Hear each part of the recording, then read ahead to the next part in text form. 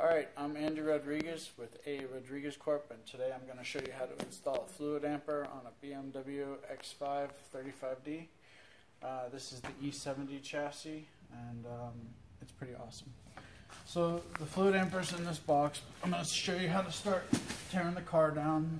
I've already put the lock pin in the engine. First thing I did to do that was took a pair of pliers like this, reach down here, pulled out the plug, and I'm going to overlay a video clip right now showing you how to install that pin. Alright, real quick I'm going to show you how to use this flex plate lock tool. This gets installed on the engine block. There's a hole right here. We're going to put the pin in here.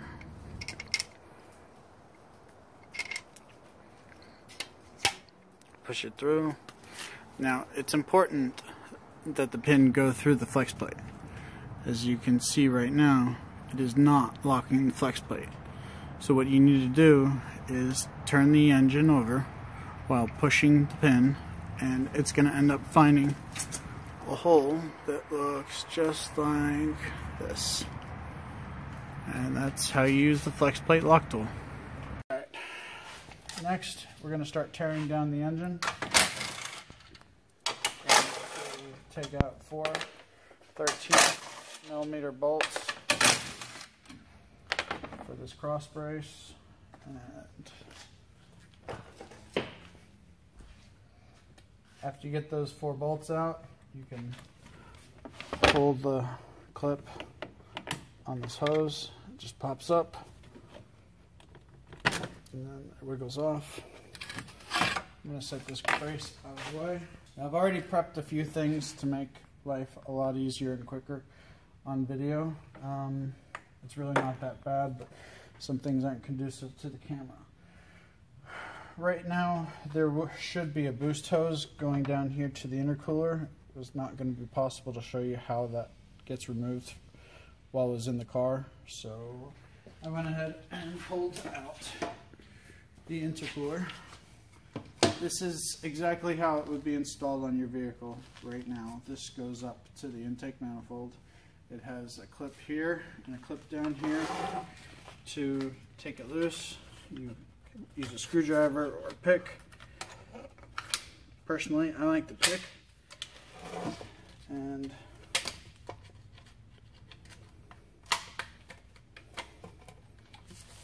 more than one way to do it. I take the clip completely off.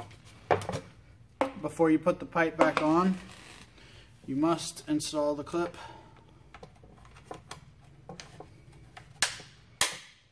Install it 100%. When you go to put the boost pipe on, lubricate the O-ring or replace it, and lubricate it still. And you push it in until you hear those rings snap. Alright, so that's out of the way. Next we need to take out the fan. There's an electrical connection here going to the intake. There's another one for the fan right here. It's got a clip on each side. You release that.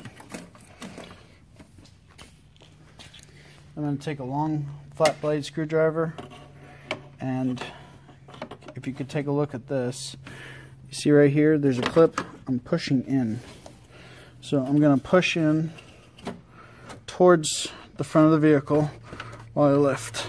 I've got one side released. Now I'm going to do the other side.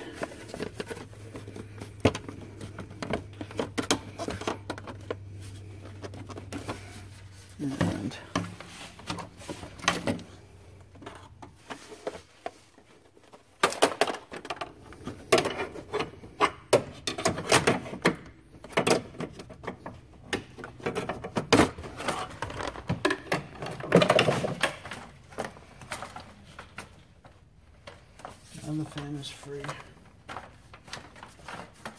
So, important feature on this is there's a hinge on the fan. You're going to want to flip that towards the front so you can have enough room to get this out.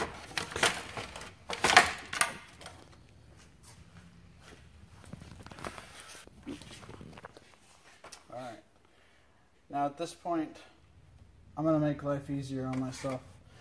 I was changing out the thermostat, so the coolant's already been drained. I'm going to release this clip on this hose right here. This comes off, and then I've got access to the belt pathway. That's real easy.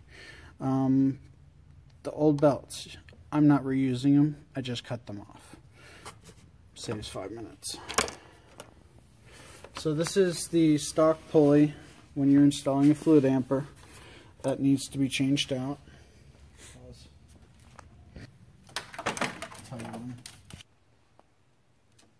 Alright, now that we've got clear access to the alternator and the belt pathway, I'm going to go ahead and change out the pulley on the alternator. You're going to need a 24mm pass-through socket tool. There's various types. This is what I happen to have today, right here. And you're going to need the T50 Torx and a way to hold that, which I'm just going to use a wrench.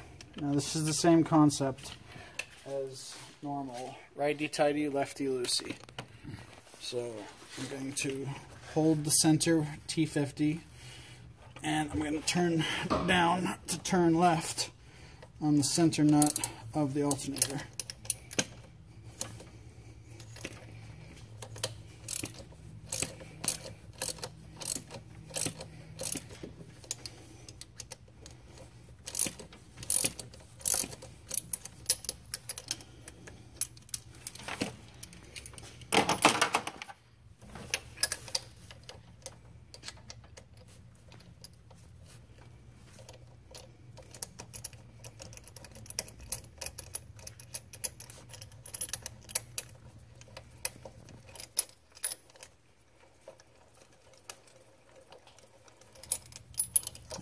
And that's loose. That was pretty easy. Pause. Alright, now we're going to install the new clutched pulley. This is from INA, and it does a huge improvement on reducing the vibrations that the alternator causes on the belt system. So first I'm installing the spacer, and then goes the pulley. Just going to tighten it by hand first.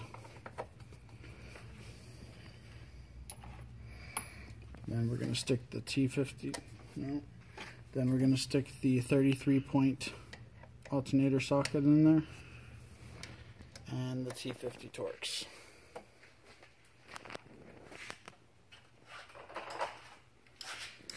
I've already set my torque wrench to, let's see, it is at 60 foot-pounds. Actually, it's at 59. That's the spec provided by INA. And we're going to tighten that up until the torque wrench clicks.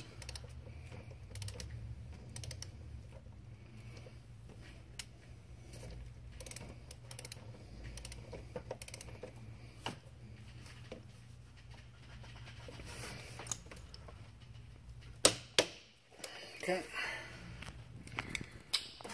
And that is it for the installation of the alternator pulley.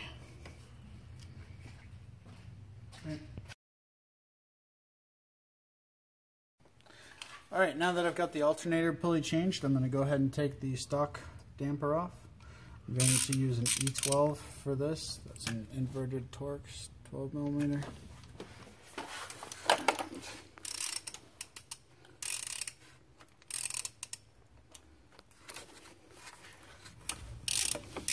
There's 4 bolts on this.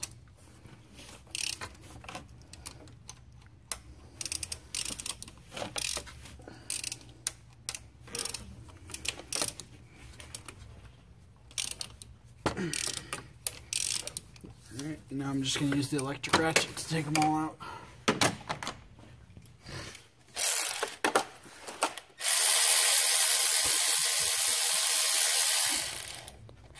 Come over on my left shoulder and get a view from there.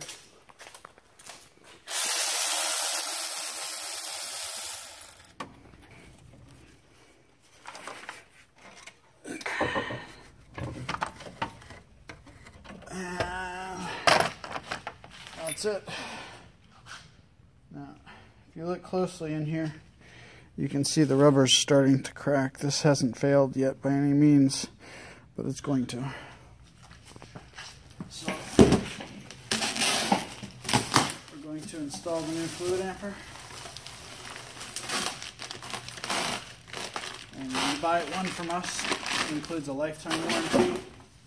And going to install the new required stretch bolts.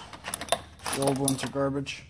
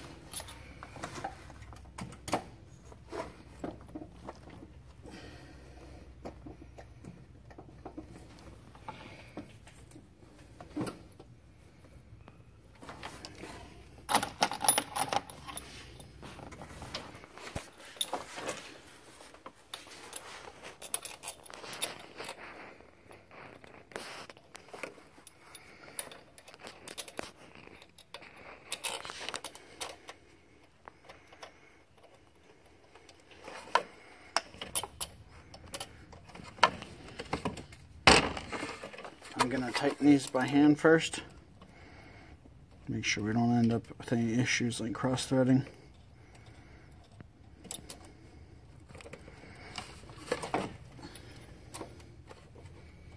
You can pause it. Alright, I've got those 4 bolts installed all the way by hand. Now I'm going to torque them according to the instructions by Fluidampr and BMW. We're going to go ahead and tighten that to 40 Newton meters, or 29 foot-pounds, plus an additional 120 degrees. And that's going to give us our stretch on those bolts. So,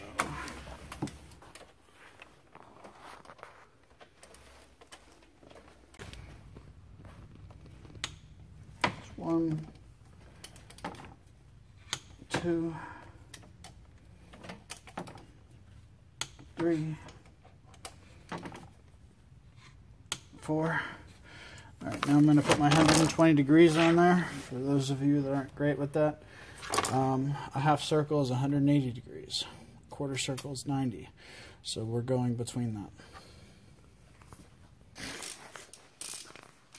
that.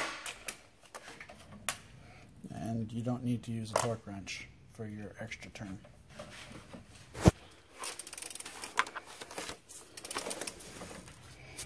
So, get down as slow as I can like that. If I come out to this angle, that's going to be 90 degrees. Okay. Put a little more on there. Alright. Now do that for the rest of them. And pause. Alright, that's it for torquing the bolts on the Fluidampr. Now I'm going to do the smart thing. We're going to put the tools down and we're going to get that lock out of the transmission, holding the engine lock to the flex plate. So I'm going to literally dive back here and wiggle that backwards and free.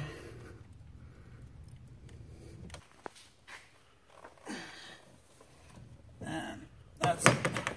Lock tool is removed.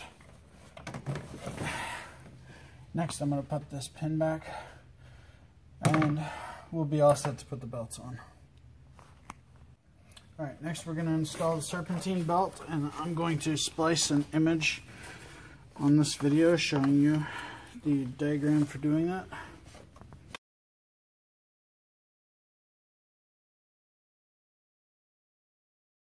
Alright, now that I've got the serpentine belt on everything except for the alternator, I'm going to go ahead and put the 19mm socket on the tensioner. And I'm going to turn it down towards the passenger side of the vehicle. So loosen up the tensioner and slip the belt onto the alternator. And now I'm going to check the belt path on all the pulleys. Alright, so now we're going to install the AC stretch belt, and the easiest way to do it is with the correct tool. That is KT20444-1. There's probably also a BMW equivalent part number, but since most of you don't have access to this tool, I'm going to do it the other way. We're going to need the stretch belt installer tool.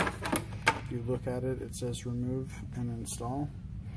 Obviously we're installing, so I'm going to put it on the harmonic balancer so the install is facing the rear of the vehicle.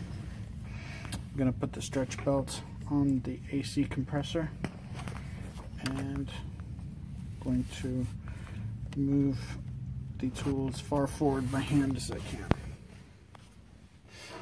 Now, since most of you don't have that special tool for turning the crank, what we're going to do is put 2 E12s on the crank and rotate them both at the same time. If you do just one, you're going to put too much pressure on the bolts and you will over torque them.